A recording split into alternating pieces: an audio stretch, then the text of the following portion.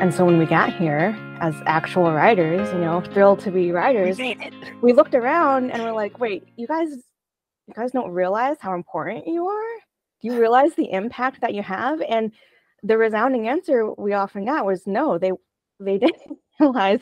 So a lot of it at first was just us like telling people in our teams, like, no, you don't understand. I would visit clients and they literally print out your docs and put it up on the wall, or they have things bookmarked or like all these stories, and people don't realize the impact that they're making. We did, and that's why we came to this role.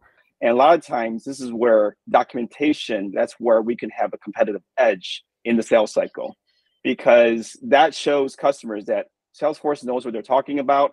They also have it in the documentation. It's already fully documented.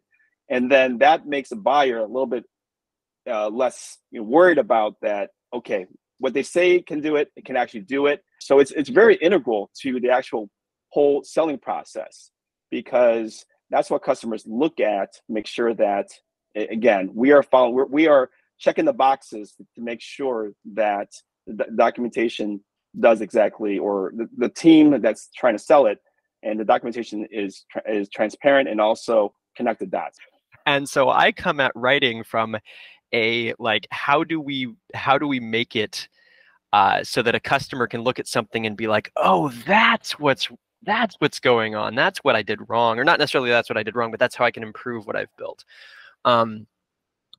And so joining the CX team has kind of been a dream job for me, because I've always been writing, but it's always been very reactive. Like, okay, something has gone horribly wrong, and now I get to be in the position of, okay, how do we prevent stuff from going horribly wrong? But it's also given me a lot of insight into like why having use case driven documentation with clear technical limitations, because those are the kind of questions people have when they get into the weeds. They're like, well, can we do this? I don't know. I think that's what binds us together, Stan, is our experience with how valuable content can be from the outside, whether it was in building, in sales, or with support. Like, we saw the value in the content that people use. So a part of this presentation and talking about it is for writers to understand the impact that they make. And we were even more flabbergasted when the leadership up said it was news to them. And we were like, excuse me? And the VP of Solution Engineering, Steve Brown, said, our Salesforce help is awesome and critical to our success in a number of sales cycles. Explaining the why behind the features is also key.